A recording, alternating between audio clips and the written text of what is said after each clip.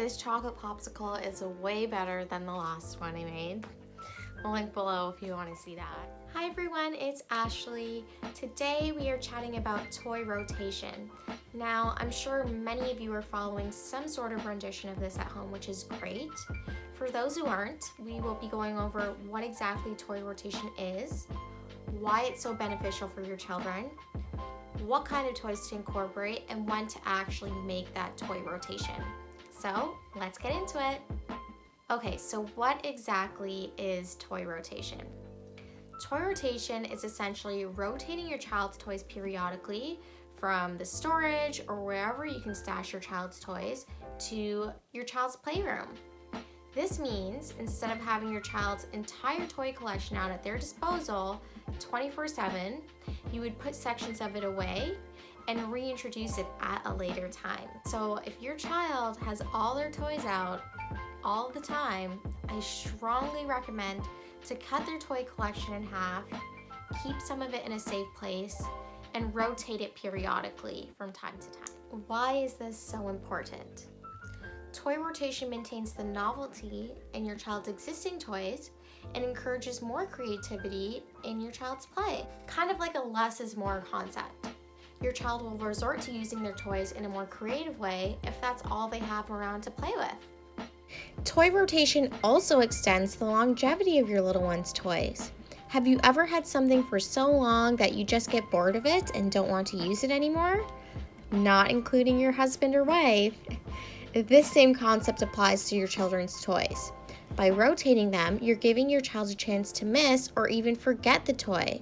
And once you reintroduce the toy to your child, it becomes this new engaging thing that they haven't seen in a while.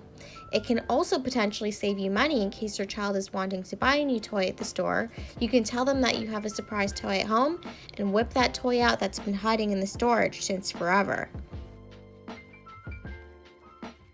Did you know toy rotation can also be directly linked to your child's behavior? Having all those toys all out at once can easily create overwhelming emotions. What to pick first, where to go next. Having less toys available will eliminate that overwhelming feeling and allow your child to become fully engaged with their toys without being overstimulated or frustrated. Let's talk about mummies and daddies too. Do you ever feel stressed or anxious from all the clutter? If you're OCD like me, following the minimalistic approach will allow you to control the chaos and keep things neat and organized. It'll also give more space for your child to play. Okay, so how often should you be rotating your toys? This will depend on your child and how engaged they are in the toys that are out. I will often tell parents at tours at the center that the children will tell us in their own ways when they're bored and sick of the toys. If you notice your child is throwing the toys or using them in impractical ways, like trying to break the toy or even hiding it, these can all be telltale signs that they're ready for a change. You can jump ahead of this process and rotate the toys once a week or twice a week. That's usually a good rule of thumb, but it really does depend on how engaged your child is with the toys.